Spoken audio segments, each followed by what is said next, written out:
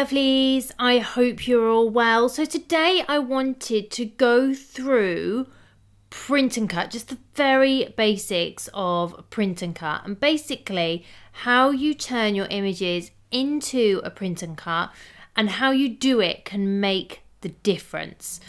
So the first image I've got is this one here. You can see it's got several layers. If I simply come up to operation and I select print then cut, it will change all of those layers to print and cut. However, it's going to cut each of those layers out.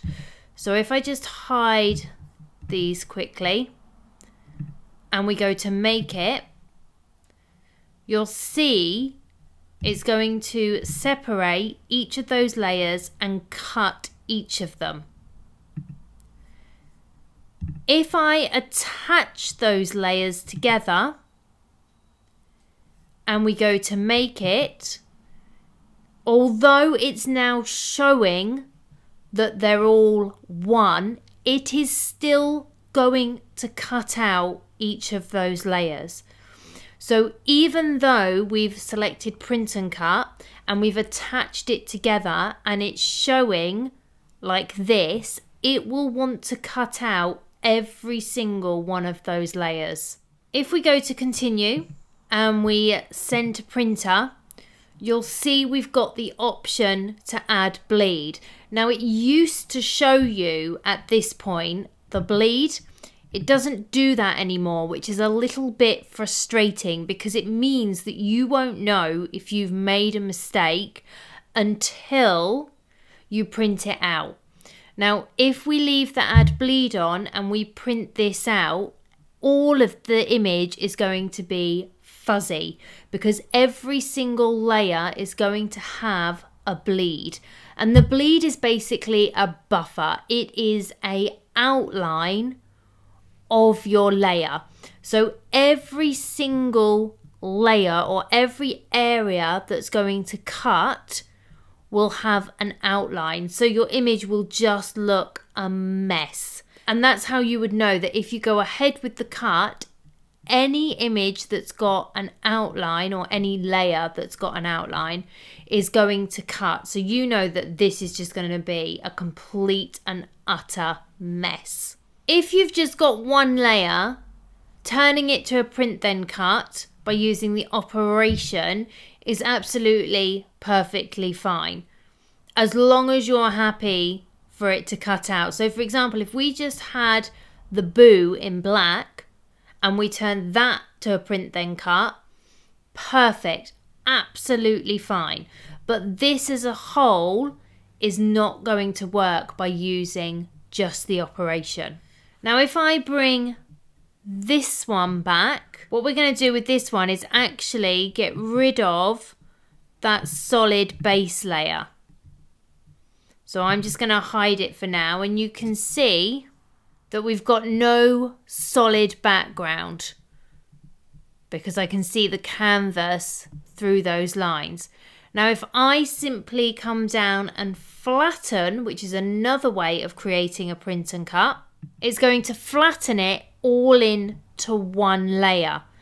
However, because we haven't flattened it to anything, it is still going to want to cut out those layers. When we want to flatten something so that it only cuts out the outline, we need to make sure that we are actually flattening to a solid background.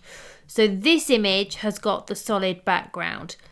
If I select flatten, it will print it as you see it, but it'll only cut out that base layer outline. So it's not going to try and cut out any of this.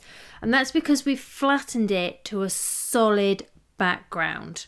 So if we turn an item into a print and cut, it's going to cut it as you see it. So it will print it, but it'll cut out any gaps. So whether it be a single layer or a multi-layer item, it's going to try and cut out any of the gaps. If we flatten it and it doesn't have a solid background, then any gaps, any openings, it's going to try and cut those out, and it can end up being very, very messy. If we flatten it to a solid background, then it will only cut out the outline shape. So if we look at this image, if I turn this just to a print and cut by going to operation, it's going to cut out this area here, this area here, this area here, this piece, this piece, this piece, this piece, this piece, this piece, this piece, this piece, and the outline. If I flatten it, it's going to do the same thing. What I need to do with this is create an offset. So I could create an offset this size, and we could change it to a lighter pink. Well, that's too garish. Maybe something like that.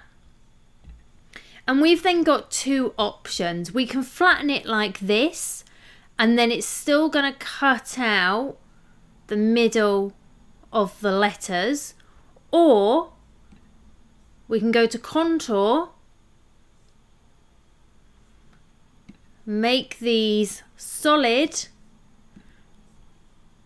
and then flatten it, and then again it's only going to cut out that outline. So those really are the basics that you need to remember with print and cut. If it's a solid silhouette image, then you can just use operation to turn it to a print and cut.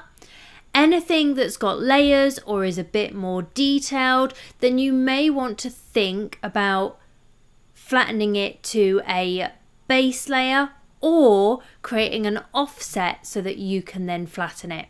As always, I hope this has been helpful. If you've got any comments or questions, please do leave them below.